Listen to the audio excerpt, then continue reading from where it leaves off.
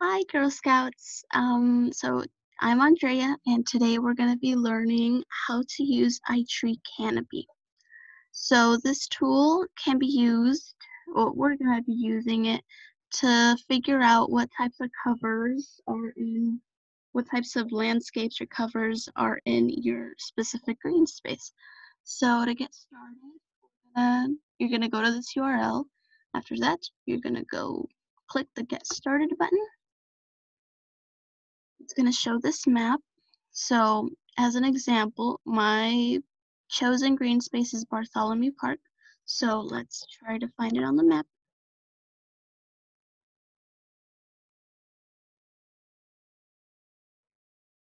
So most likely you're going to get a zoomed out version. So we're just going to zoom in. I know for a fact my park is close to East 51st Street. There's East 51st Street, and here is my green space. So to get started, you're gonna have to draw the boundaries. So for my example, my park, you can find the boundaries of the park on Google Maps. So I went ahead and looked it up in Google. Here are the boundaries, and I'm just gonna try to be as accurate as possible and use this to find the boundaries. Yeah. So you're gonna click Draw Boundary. You're going to start however you want to. Just make sure you're as accurate as possible in being able to draw.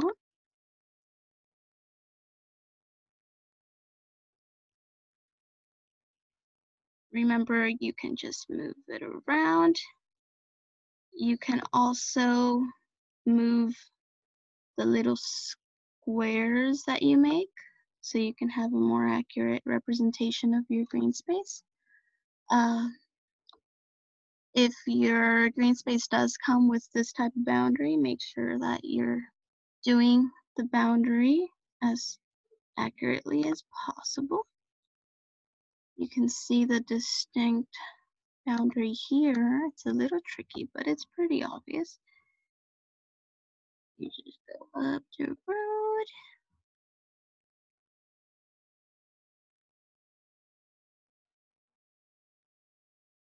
And I am done. When you're done, you should be able to see a red area.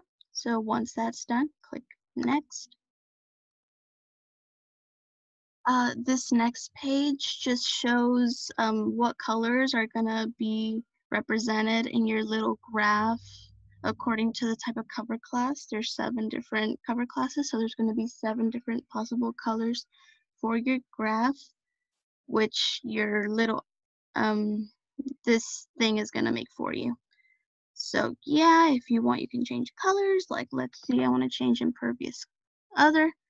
You double click on the option and I want purple. Update. Click next. You can just ignore this. The cool thing about iTree Canopy is that you can also use it to figure out air pollution, evaporation and transpiration, as well as carbon sequestration. So that's pretty cool. And if you don't know yet, carbon sequestration is just how much carbon um, the trees in your green space are able to absorb from the atmosphere. So once you click next, you go onto this page. Um, you're gonna begin to do sample points. So to start the sample pointing, you click this plus button, and it just creates a random sample point for you. So here I got a sidewalk. That would be considered impervious road. After that, you're gonna click Save and Create New. Now you see, you're gonna try to be as accurate as possible, so I'm gonna assume this is a tree. Save and Create New. That would be grass/herbaceous. and you're just gonna keep doing this. Um, we suggest a minimum of 30 times, no, 45 times, or being just make sure you're able to get all of the types of cover that are obviously seen in this screen space.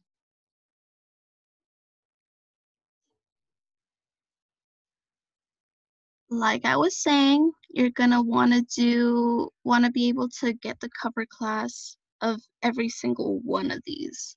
Well, not exactly like all the obvious ones, like there's obviously gonna be trees, there's obviously gonna be grass, there's obviously gonna be impervious cover, impervious buildings, and soil slash bare ground with these little courts.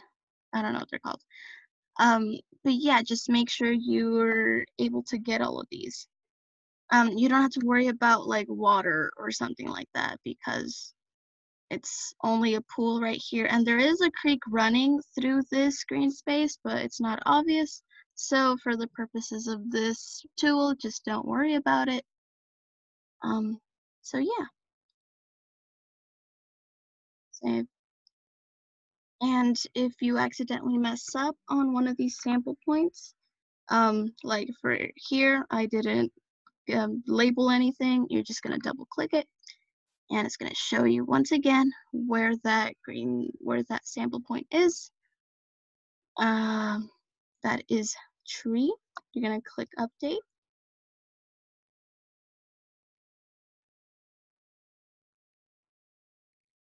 It's slow. Okay, and then you just keep going until you get um at least all of these sample points.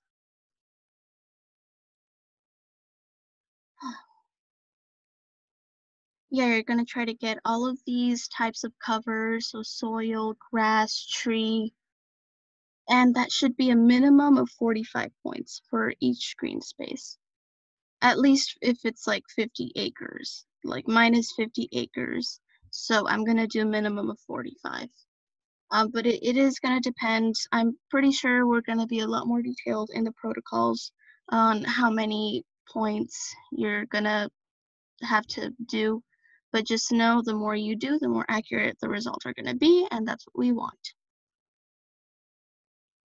And once you get all your 45 points or more, or however many it took to be able to get all of these obvious covers, you're gonna click report.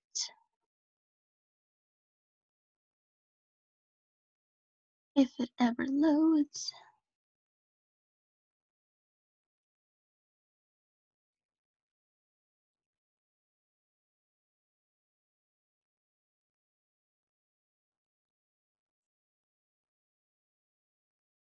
And this is the page. This is the report page. This is the graph that you just created. I chose purple, but none of it showed up, but it's fine. So as you can see here, this is the information in this first little table is the information that we're gonna want. The area for every type of cover that we need in order to create our map. It also shows carbon sequestration, air pollution, and evaporation, stuff like that. So that's also really interesting if you want to check it out. The thing I recommend doing, sorry for missing this, be sure to save your results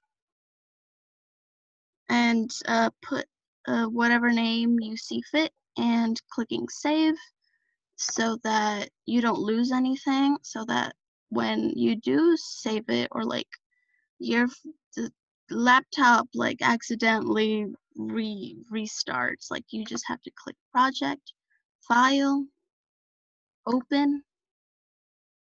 I'm gonna browse. This is one I made beforehand. You can open it. I made one with 701 points. You don't have to be that specific. And this is what I got. So now I'm able to come back and see what I got for all my sample points and what I was able to report. As you can see here with this specific green space, I was never able to get the pool. So honestly, don't worry about the little types of cover classes like water in my case. Just do what you see is obvious and make sure you get at least 2 points of those. That should be it. Remember, if you want to start all over, you can just click Project, File, New, Start Over. Okay, and you're good. And that's about it. If you have any questions, please don't hesitate to contact us. I will see y'all soon. Bye.